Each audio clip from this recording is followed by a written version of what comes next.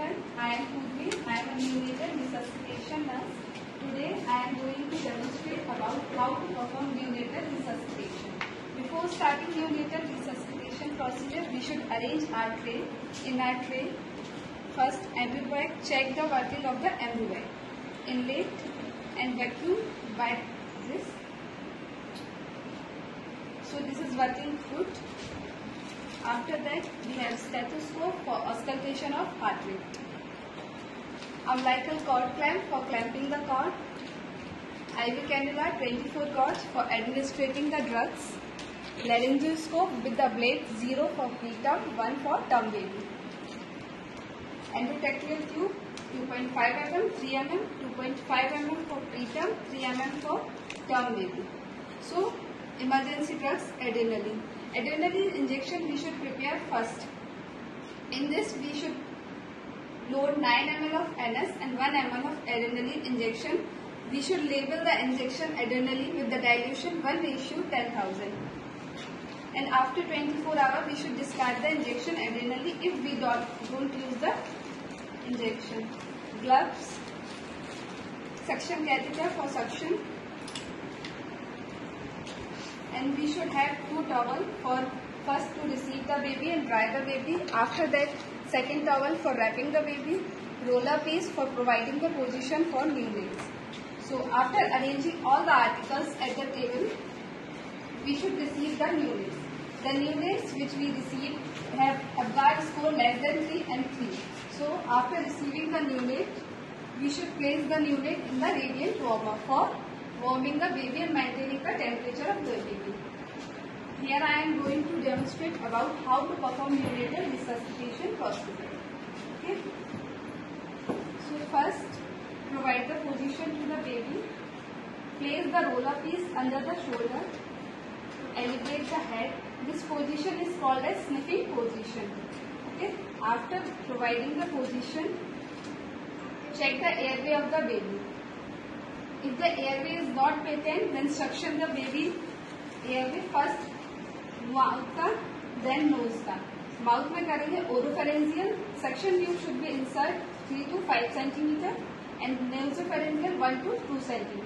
Not greater than 1 to 2 cm because if we insert the suction tube more than 1 to 2 cm through nasopharyngeal, it stimulates the vagus nerve. You know vagus nerve? Yes. Okay.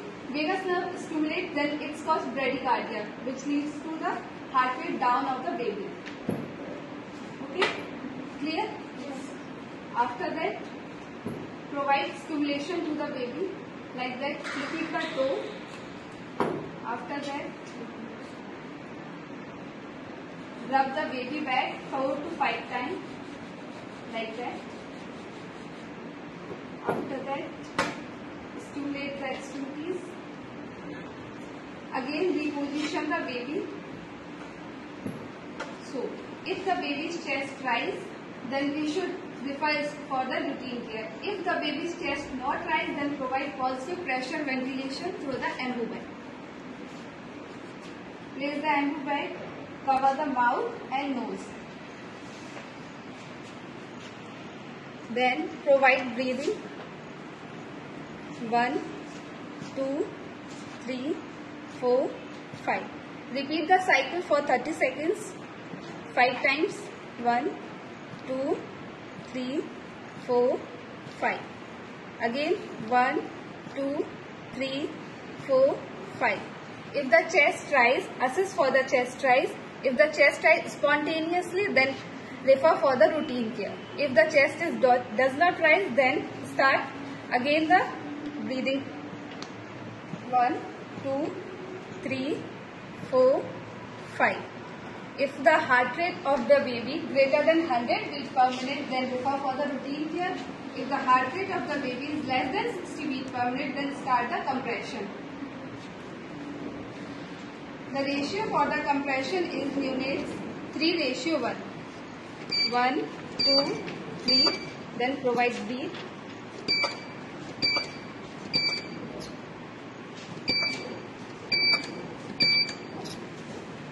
This cycle should be repeated for 5 to 7 times.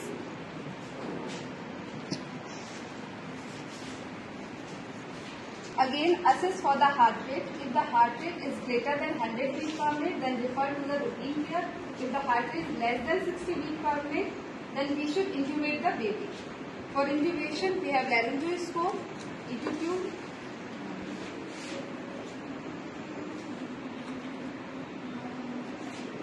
insert the laryngoscope and ET tube, 2.5 mm for the preterm baby.